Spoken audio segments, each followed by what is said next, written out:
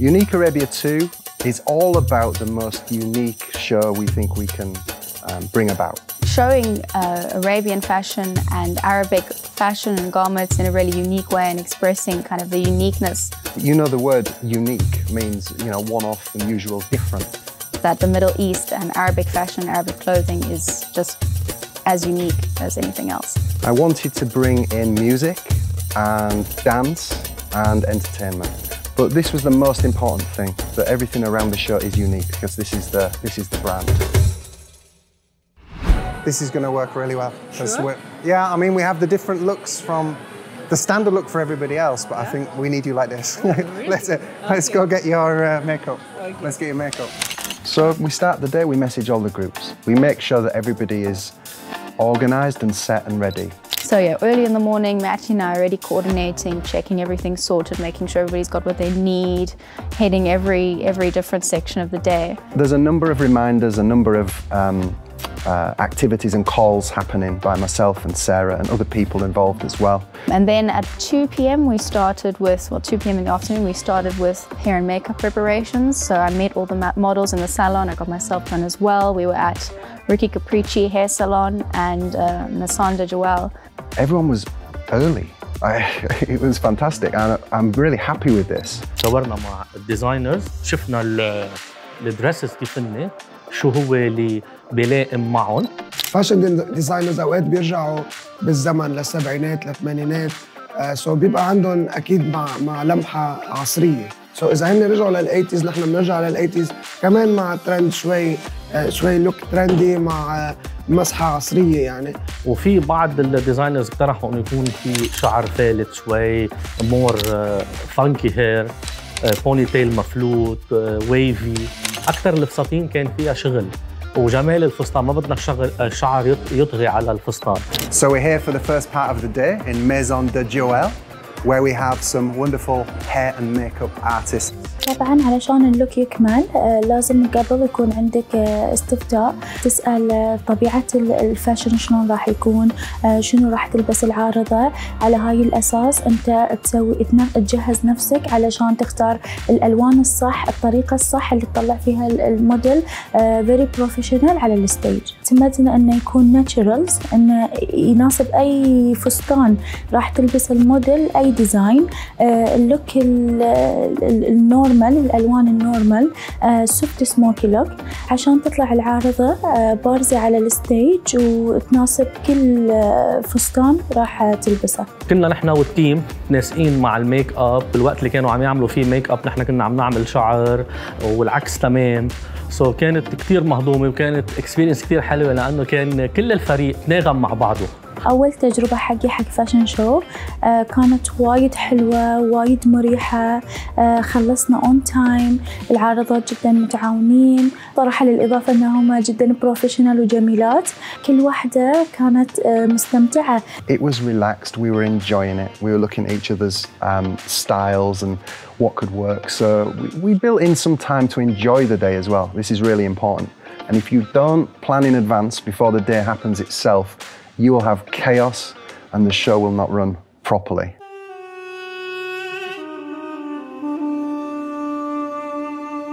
Gallery 21 is I think the best location we could have had for this particular show. It was stunning. Chandeliers, high ceilings, the acoustics are fantastic. The venue itself is fashionable. The venue itself, it wants for a fashion show, you know, this kind of a thing. It's just a beautiful place.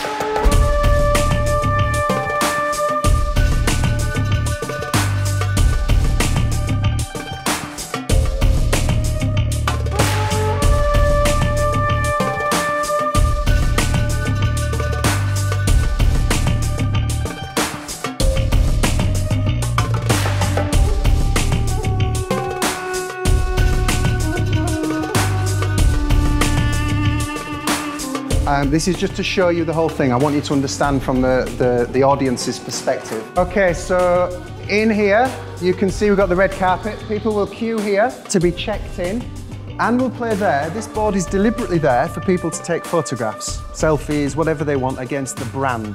So hopefully we can get some nice Instagram and photographs that come after the event. We're ready, 8 o'clock, 10 past 8, people will start coming through. Regini! I said don't go anywhere. We were sat in the briefing. Okay, no worries. But this is where we showcase here. There's a branding for Matty B models as well. When people come through, they're likely going to the bar area next. So I'll take you there now. Okay, people will come in at 8. They'll be here until about 9:30 before we actually start doing anything. Clearly before this, the DJ will be playing some music. I also have some models that are arriving on model tables. You're more than welcome to come out here, obviously with some of the people, and hang out. At the end of the show, you'll all come back out and do a final walk. This is where I need Sarah to just work with you and make sure everybody understands the exact. If you can stay later, then fantastic, because we want to make the most of this night. This whole event is, this is funded and produced by myself and Gallery 21. So the more people, the better. For me, it's about branding, it's about an event. It's amazing from this perspective. So this is the overall idea of the night. We've got uTrack TV here, who are filming a documentary. I'm wired up here. Everything I'm saying is going through to this documentary. It'll be edited as appropriate. Certain things will be edited out, so don't worry. Because I was like, where's Virginie? I was shouting. So, sometimes you need to pee, you know, it's human stuff. So she was going for a pee. Delete the comments. Take the opportunity to get the exposure. It's huge. Okay? So now we're going to go backstage and just go through the runway. So my program was from beginning. I play very classical music. This music suitable of the place when I play it, because we can see it's like gallery. So classical music, I think, very suitable for this place.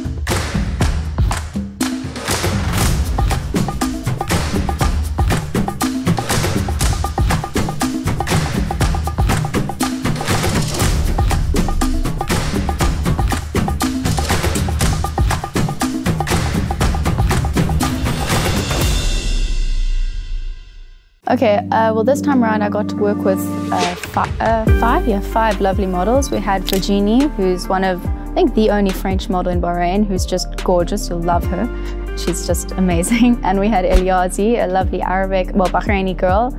Anna, who's an amazing Russian influencer. She's just joined the agency and we're really glad to have her. We had Lena, also a Russian model who's stunning. She's been in Bahrain for a while, modeling, very successful. And we had Maureen, who's a new Kenyan woman, just come to Bahrain, just started the modeling scene, and she's actually been exclusively runway with us since she started.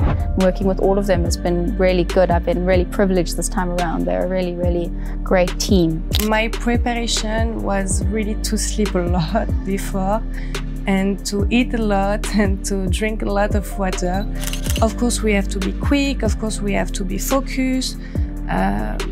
But that was good because we were surrounded by a good team. So we have amazingly beautiful models.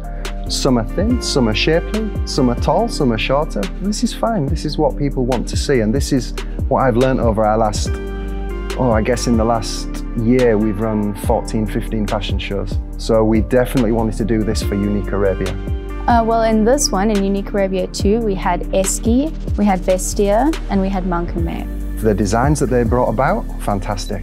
The inspiration behind my brand is my country, or overall Africa, I would say. I'm always as well taken with the fashion of the Middle East, so I love mixing the Africa and Middle East together. Eski is fabulous. She's full of character and always, she always gets a really, really good response from the crowd because she does things that are unorthodox and crazy and over the top, and in that it's just wonderful. And a lot of the designs, for example, from Eski were designed in the run-up, in the days before the show, and so impressed with what we saw on the runway. Whenever I create something, I want to do a unique experience. You will always stand out. That again goes back to the concept. You will always have a unique style that you will not find elsewhere.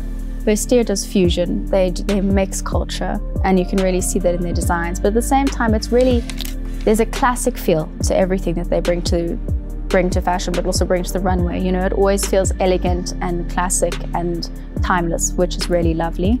Our creation is everything. It's defined as women are ageless, timeless, and the elegancy. We would like to present all our design over there. At least in one ramp, they can see so many patterns. So it matters how they're gonna carry it, how they're gonna present on the ramp. Monk & Maid was my first time working with them.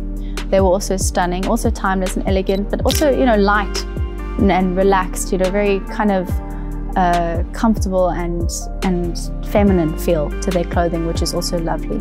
So we had the ghagra and choli with dupatta, we had long dresses, we had jumpsuits. So we had given a variety of clothes so that at least people get to know about what kind of things we deal with. It is covering the whole kind of season, even for the summer, even for the winter, even for all the occasions. It's not stuck on the only simple kind of thing.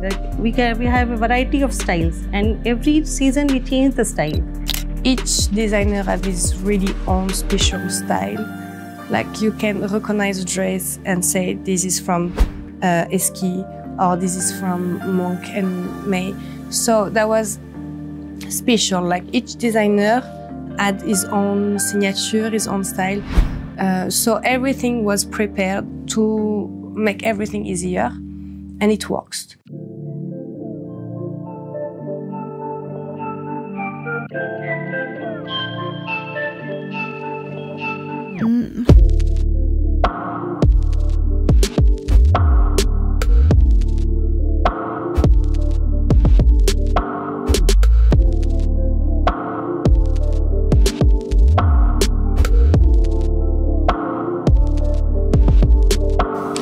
Then it was done, the show ended, and it was just a huge relief and just excitement and real joy. You know, it was over, it ended well, everybody was excited, everybody was happy, it kind of feels surreal. كان فن، مزح، كانت الأجواء حلوة، كنا عم نشتغل برياحة، كانت سلسة. تيم وورك يلي صار نجح الايفنت وعطاه دفع لحتى انه صار في ناس عم تطلب يكون في ايفنت ثانية بالبحرين نفس الشيء. كان الايفنت وايد حلو، وايد بروفيشنال، والعارض العارضات يكونون البيرفكت فيس علشان نطلع احنا شغلنا.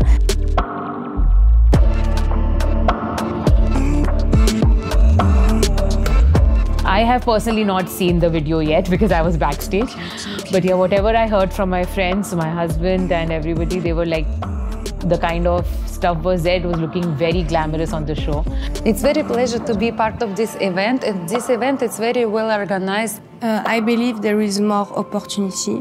So I think everyone was winning. I'm grateful they have given me the opportunity, and I look forward to work with them again. And thank you, UniCaribbean. We've reached another level of kind of professionalism and smoothness. You know, we're a well-oiled machine now. It all really works smoothly well. We understand each other's cues. So that was really good.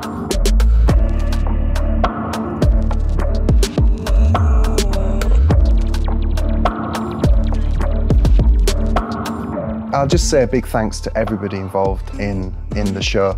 You know, gratitude is what I'm all about. You have to have this in life, and I'm very grateful for the, no lie, around 39 different people on different WhatsApp groups on that day.